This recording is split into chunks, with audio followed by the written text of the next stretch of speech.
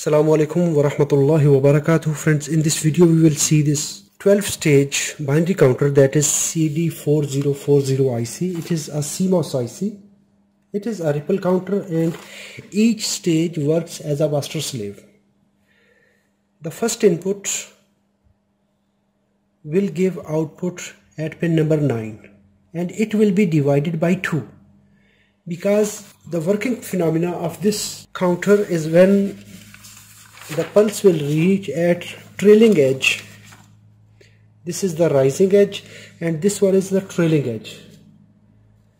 When it will reach at trailing edge, it will switch the next stage. At first trailing edge, at this pulse, if the pin number 3, that is low, it will go high. At next trailing edge, even in the clock input, at next trailing edge, it will switch the next cycle. When it is going to trailing edge, it is high to low, it will switch the next stage. So each stage is interlaced with the second one. If here is the input, this is the output, and this is output, it will become input for the next stage. It is the Q2, Q1, Q2 in CMOS technology, in TTL ICs. When the word Q is used, that means it is output number 1. So Q1, Q2, Q3, Q4, Q5, Q6, 7, 8, 9, 10, 11 and 12. It have 12 outputs. Normally, the pin number 11, it is connected to ground pin. To activate this IC, to enable this IC, pin 11 must be grounded. Anytime it will high, it will reset the circuit from 0, 0, 0. As we see the timing pulse, when all pulses are 0, at first pulse, trailing edge, the first output will go high. Trailing edge of the output number 1 will cause to shuffle the next output. So this is the working phenomena. The outputs are defined, or we can say categorized, with these numbers. It is output number 1, that is pin number 9, 7. For test purpose, I connected 220 ohm in series with LED. All resistors are 220 ohm. I am using 5 volt supply. I connected the ground line here, 220 ohm resistor, as I mentioned in the diagram. Each LED is connected to its respective pin number by means of these jumpers. I connected supply to pin number 16, 5 volt, ground to pin number 8. In this condition, I connected pin number 11 with pin number 1. So the last test output, that is Q12, when it will go high, it will reset the circuit and the circuit will start counting from 0 again. This time I applied 5 Hz signal, that is here, and our circuit is behaving like this. Now we can see the clock speed is less. If I will put 10 Hz, now it is moving fastly.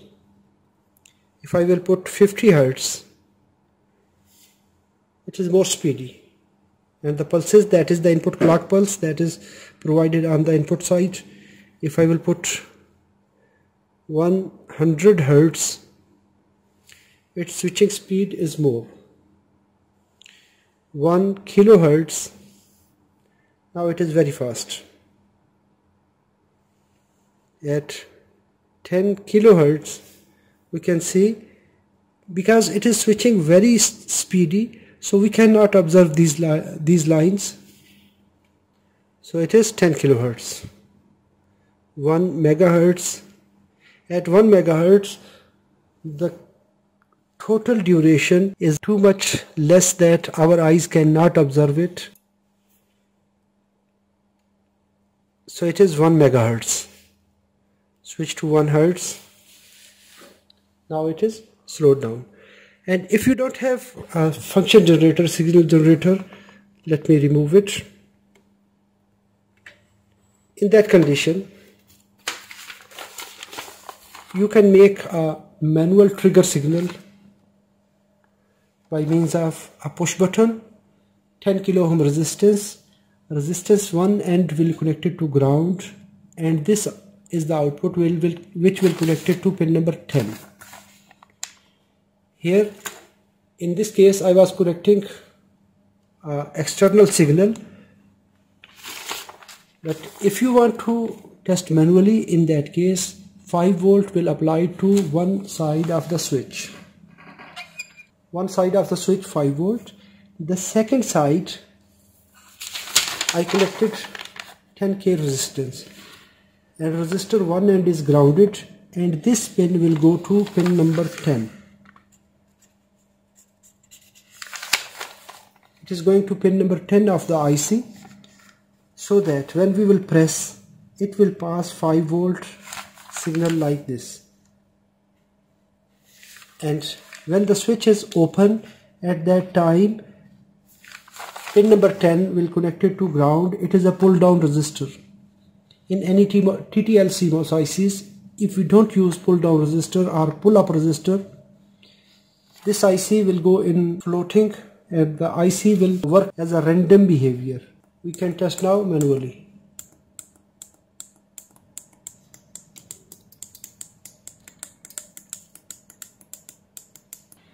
And this switch is now being displayed on the oscilloscope. Now we can see the result on the oscilloscope. This is the signal. This is due to the pull down resistors. Now we can see the response of this switch, that this signal does not float. When we remove the switch, when we press, it provides 5 volt pulse. When we remove, at that time it remains low.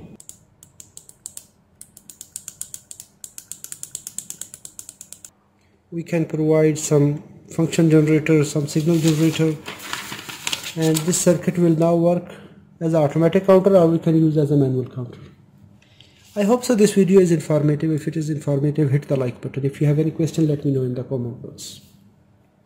Thanks for watching. Assalamu alaikum wa rahmatullahi wa barakatuh.